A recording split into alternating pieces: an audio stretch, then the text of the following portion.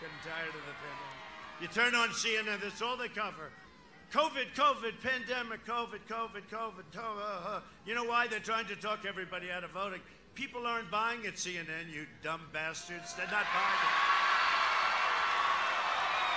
That's all they talk about.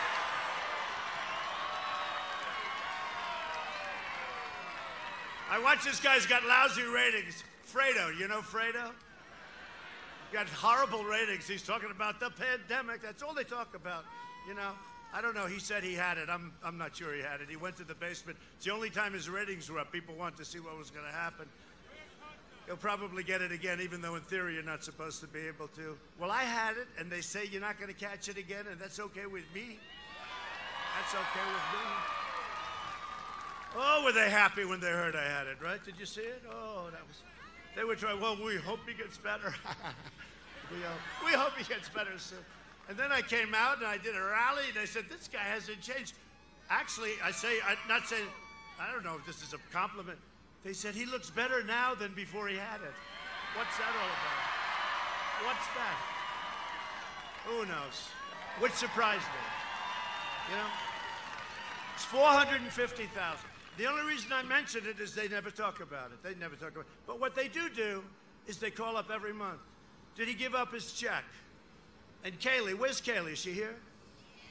Where's Kaylee, our great Kaylee? Where's Kaylee? Kaylee! She's around. Whoa!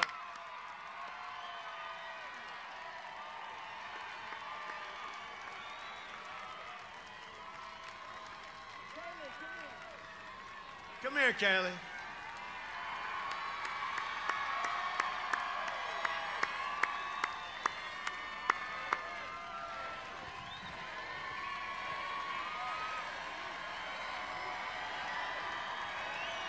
Wait. So she just recovered from COVID. Can you believe it?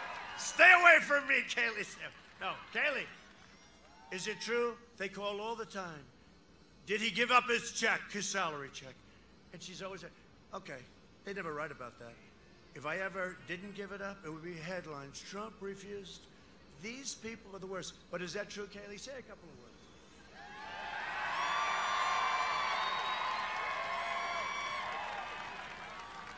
That is absolutely true, Mr. President. And let me tell you this, guys. With your help, we can beat social media.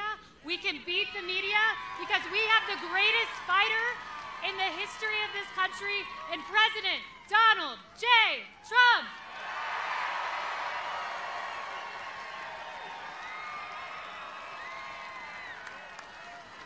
Thanks. She's so great. She is so great.